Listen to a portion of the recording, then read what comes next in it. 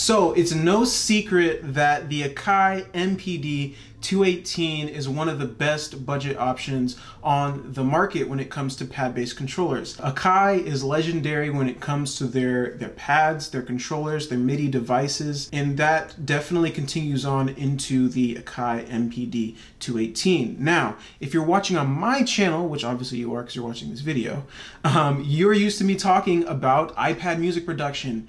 And this is where I think the AKAI shines in comparison to other budget controllers. Now, for those of you that don't know what I'm talking about, this right here is the AKAI MPD218. It is $119 on Amazon. And if you guys want to cop that, definitely check out the link in the description. It's the first link in the description. Yeah, it's an affiliate link, but it definitely helps out the channel. Costs you nothing extra to use it if you decide to pick one of these up. If you pick one up, you will not you will not regret it, and I'm going to tell you why. But first off, let's talk a little bit about the hardware. Let's get some top-down action here. So the AKAI MPD218 is a 16 pad MIDI controller. Really nice pads. You can kind of see, I'll try to put it to where you can see it, but the thickness of the pads is pretty thick. Thicker than I was expecting when I got it. And they have really nice, I mean, the pads feel really nice. You can tell that they have good responsiveness when you play them in your, obviously in your music software. It's bus powered, which means that it does not need a separate power cable. You just plug it in with the USB-B to USB-A cable that comes with it. And it's powered through your iPad when you connect your iPad. And it also is a class compliant device. What that means is you don't need any special drivers in order to use this. So it has 16 pads, but you've got 6 encoders on the side here, 6 knobs. Now these are endless encoders. I've talked about the endless encoders on AKAI products before, but basically you turn this and you turn it and it will continue to turn. This is really awesome because you don't have to worry about where your knob last was when you use it to control the different software knobs in a program like BeatMaker 3 or any other DAW that you're using. You don't have to like make sure you set it back to 0 before you use it. It'll pick up exactly where it is, regardless when you use it. And we'll talk about some of the limitations of something like this when it comes to BeatMaker 3. There are a couple, but you've got 6 buttons down here. We're going to talk exactly about what those do, but that's the hardware side of it. There's nothing too much to it. What I like about it is actually pretty darn thin, considering what it is, a pad-based controller. This is really portable, and one thing I did, here, let me see if I can actually show you this. I'm all about having a good mobile setup. Now, this isn't the most mobile MIDI controller you can get. Something like the Sensomorph would be more for that, but it actually pairs really well with the iPad. So I'm going to show you guys a little bit about what my mobile setup would look like. So what you can do is throw the iPad right here on the Magic Keyboard case if you have one. Normally I would plug this in straight into the iPad using like a USB-A to USB-C adapter. But I'm going to plug this into my hub because my iPad is already plugged in. And then we'll plug in the AKAI MPD. Boom, it's lit up. And this is what I like about it. You can kind of just slide it right there, right in the keyboard. The cable kind of tucks behind. You can tuck as much of this cable as you want back there. But if you're headed to like a coffee shop or something, obviously, doing it safely in these COVID times, you can just slap this on top of your keyboard and it's actually perfect. You can go, oh, sorry, that's probably pretty loud. You can slap this on top of your keyboard and just get to work. That's what I like about it. So it's pretty solid if you want to be portable. So let's get into a little bit about the features and how well it pairs with BeatMaker 3. So we've got it connected here. I'm gonna go ahead and hook this back up the way it was. Definitely hit that like button if you haven't. That definitely helps out the channel, puts this video in front of more people, and it also helps fine-tune your suggested feed with more videos like this that you might enjoy. So smash the like button. That's the first time I've said smash that like button, and it didn't feel natural. Let's get back to it. So we got the AKAI MPD hooked up. Let's go ahead and get the screen where you can see it. And there's a few things we have to do in order to make this have a solid experience with BeatMaker 3. So I'm going to show you how to do that. It's pretty easy though, pretty simple. Go ahead and go into your settings, and we're going to go over to MIDI focus actions. So this is where you would go to set up any MIDI controller that you're going to set up. Right here in MIDI focus actions. And I'll show you guys on this screen. This is what it looks like. So you've got basically all the different parameters within BeatMaker 3 that you can individually map. Now, there's a couple ways to do this quickly and efficiently. I have a preset already saved, so if I want to switch back and forth between this and another MIDI controller, all I have to do is hit load template, and then I have the different templates that I use. What we're going to do is go ahead and clear everything, and we will create a new binding for this MIDI controller. So this is how you do it. So you can set up all 16 pads. This is a 16 pad controller, so we don't need the 64 pad mode. And we're going to hit auto learn, and that's going to start with the first one, and we're going to go ahead and hit these pads in order. So starting with pad 1, see it's loaded up there. Hit pad 2, 3, 4, and a quick tip, don't hit these too fast or you might skip one and you might get it not, bound very well. So definitely take your time, and then we can hit stop learn there. Now that's not the only things you can set up. Obviously you can set up your macro controls. So I've got macros 1 through 16. Obviously you only have 6 knobs here, but this is where some of the cool functionality comes in handy with the AKAI MPD. So the way this works is this isn't just 16 pads.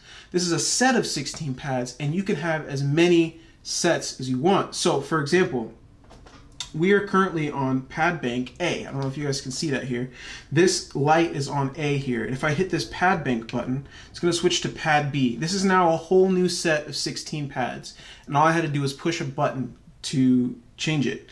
So now, for example, if I wanted to make this like a 64 pad device, I can hit this 16 pads device button up here, and that enables all 64 pads. So now that I have, my pad bank set to B, I can go ahead and add all of these pads in now too, just like this. So you start with, we'll turn on auto learn, pad 17, boom, 18, 19, 20, 21, and so on and so forth. You get the picture. But we can go all the way through, and you can do that for up to 3 different pad banks. So we'll hit stop learn.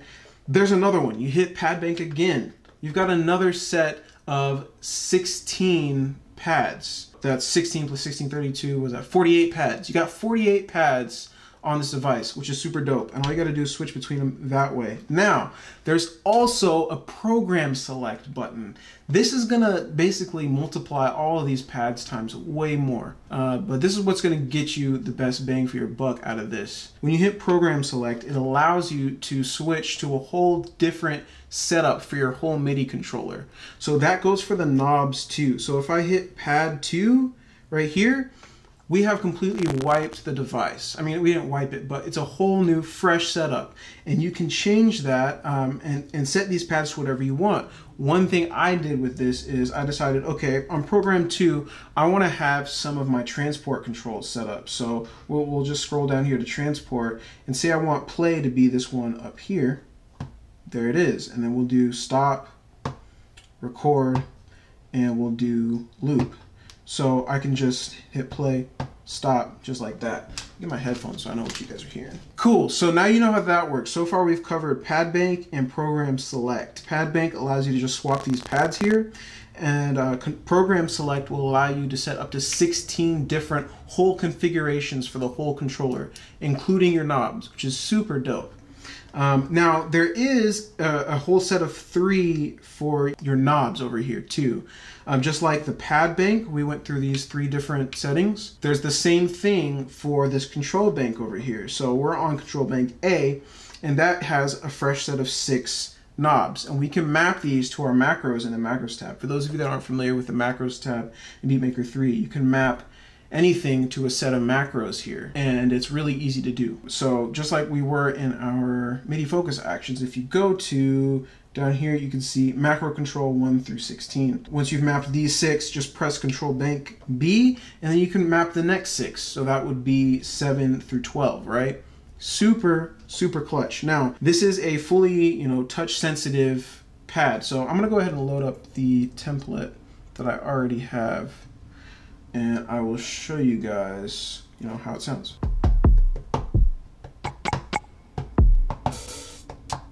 So, fully sensitive, to your touch. Now you can turn off that sensitivity by pressing the full level button, and everything will come in at the same level, which kind of defeats the purpose of having a controller like this. But before I go any further, why do you need a controller like this? Why do you need a MIDI controller at all when it comes to iPad beat making? You know, we have the pads on the screen for something like BeatMaker, right? Why do we need a pad controller with digital pads as well? Well, if you haven't figured it out, this is not touch sensitive. I mean, it's touch sensitive as in it can pick up your touches, but it doesn't have that multi-layer feedback that MIDI controllers can sense. So basically it can't sense pressure. So it can't have, you know, expression to it. So as I'm hitting this, you know, it's getting louder, and you can see that right here in the velocity section. You can't do that with these pads. Now you could do that in something like this over here. But if you want to finger drum, as in like play more than one instrument at a time, you can't really mess with this. It doesn't work well. So having a pad-based controller like this is super clutch. It's going to make it really, really good for doing like your hi-hats and stuff or something like this. Just for that, it's pretty worth it. There is a way of velocity sensitivity with these pads in the settings. So you can switch these on or off. And basically, like I was saying, so you can go from like lower to higher like this. I don't know if you guys can see this velocity trigger as I go up and down. That changes. But yeah, that is something you can do if you're just, you know, on the go with just your iPad. That's definitely something you could do. But that does still get complicated if you're doing something like finger drumming, where you're trying to, like my kick, I don't want to accidentally hit over here on the side with my kick and have it be quiet, you know, trying to get my fingers in the right place. That's what something like a pad controller is killer for. So I can just,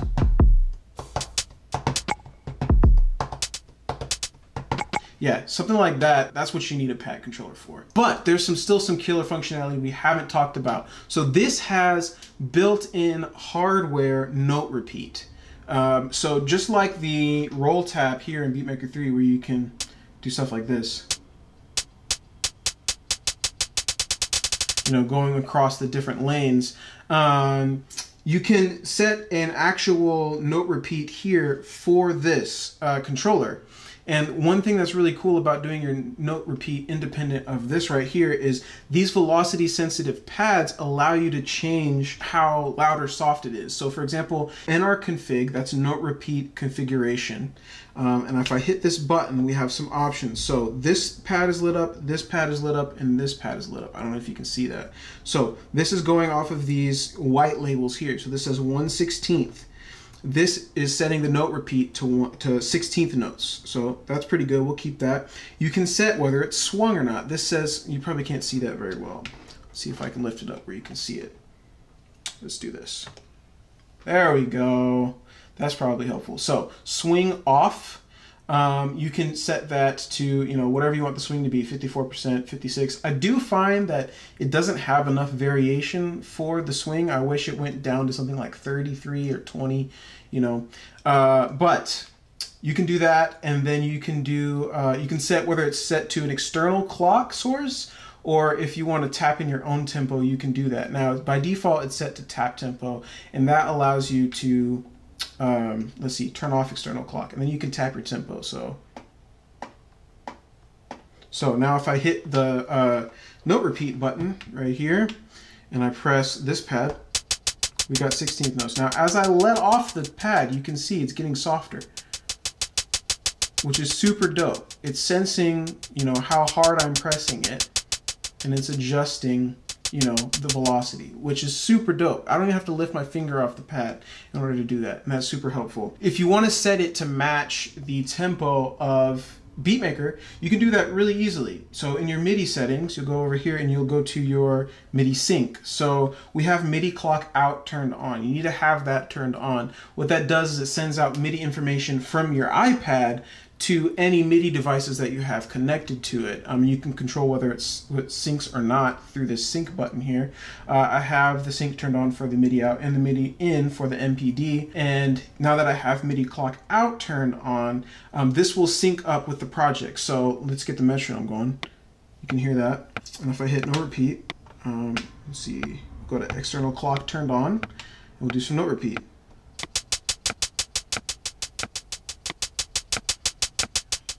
So it's synced up, and you can go back and press it again, and it's set. Now, I have found that it seems to be slightly off, and that to me, I think, is an issue with the latency settings. So, you know, if it's set to something like 128, that might help. If you're doing it on a project that has a lot of instruments, you might run into some crackling and issues and stuff like that if you have your latency turned down too low. So, that right there is the primary functions of the MPD218. It is a killer device for the price. It goes for $119 on Amazon. It's about 130 something after tax. It is the best bang for your buck that I've seen for a pad controller. Now, I've seen something else that's a 16 pad controller like the Atom. I don't know what brand that is, but it's called the Atom, ATOM, and that's another 16 pad controller I might check out in the future if you guys have any interest in that. But right now, this right here has been a killer device, and I'm excited to try some more controllers on this channel.